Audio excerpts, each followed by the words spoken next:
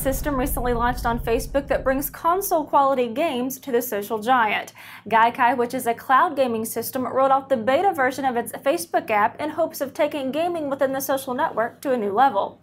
And through Gaikai, video game publishers will now be able to potentially reach hundreds of millions of new gamers. And to find out more about this exciting new development, we're going to bring in David Perry, the CEO of Gaikai. Thanks for joining us today, David. Hey there, how are you? Good, how are you doing? Very good. Good. Well, for starters, can you just tell us what cloud gaming is and really what makes it different from other gaming systems?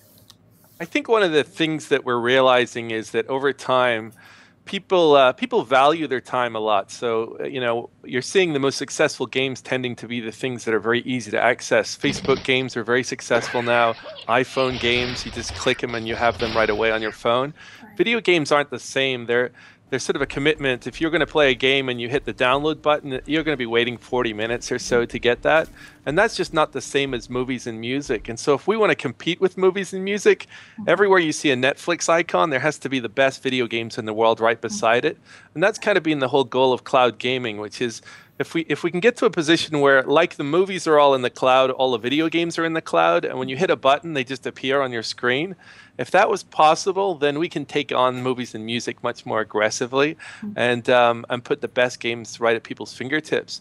Facebook is obviously a huge audience, tons of people sitting on the web all day playing little flash games. Can you imagine if a game like, I don't know, something like Mass Effect 3 or Call of Duty or World of Warcraft appeared instantly in Facebook? That could fundamentally change what people perceive to be a casual game or a game that they can get at casually. Absolutely. Well, let's get more into this Facebook app and really tell us what it will bring to both gamers and users. I think the main thing is just, you're playing through normal Flash games. Like, say, for example, if you were to try to play a Flash soccer game, I can't even imagine how bad that would look. But someone would sit there and try to play it because that's the only Flash soccer game.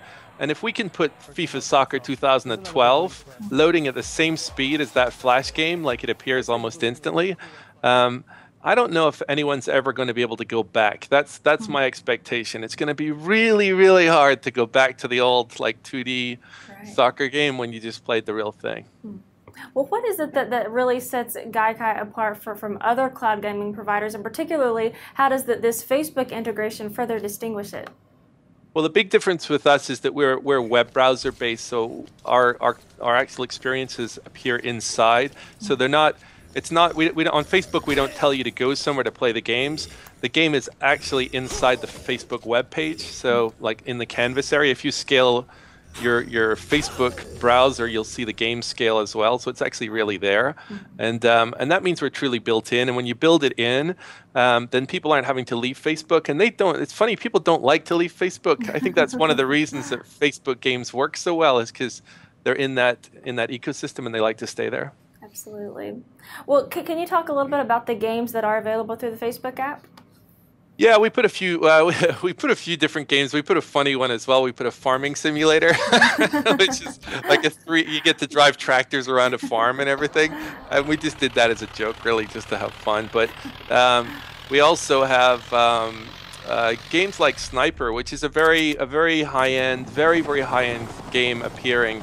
And the idea is to give that jarring effect, and that's what we're seeing from users when they write to us. They're like, what is this magic? How is this possible? Because they don't.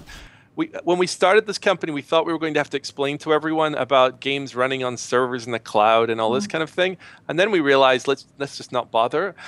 They don't care. They just want to play the game. So when they hit the button and something big appears, it's quite shocking to them, and no one ever explained why. That's very interesting. Well, the model that the game currently uses is basically to allow gamers to play for a certain period of time, and then after that period is over, then Gaikai asks for a payment to download. So how really are gamers responding to this model?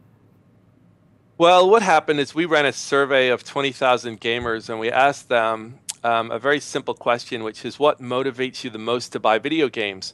And the response was, number one choice was game demos, but all the money today is being spent on the things at the bottom of the list, where things like TV commercials.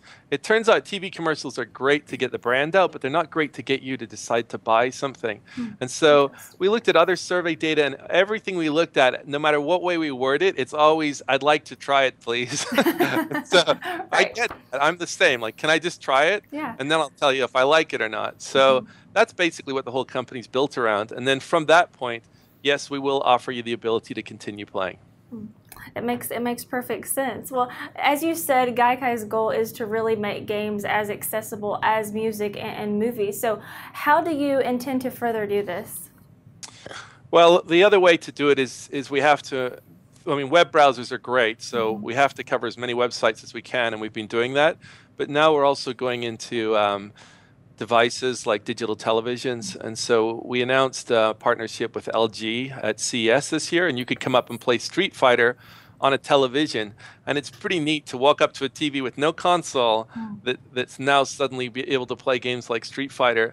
And the CEO of the company told everyone just before the show, by the way, everything has to be in stereoscopic 3D. So, you know, use 3D glasses.